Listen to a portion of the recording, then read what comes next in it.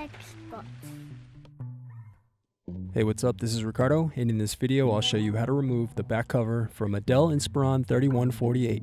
If you're looking for parts for this laptop, go to our website and use this coupon for a 5% off discount. First, remove screws, then carefully pry up and unsnap bottom cover.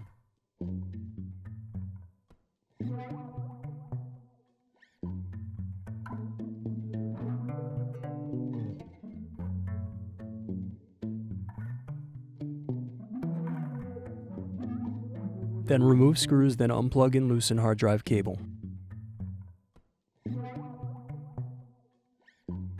Now remove battery.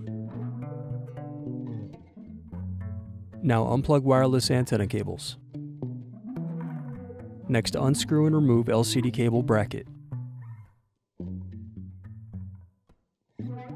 Now unplug display and LCD cables.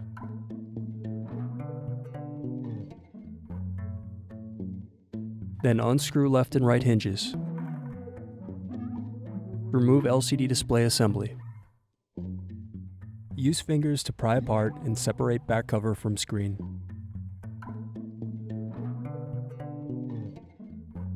Then unscrew and remove display hinges.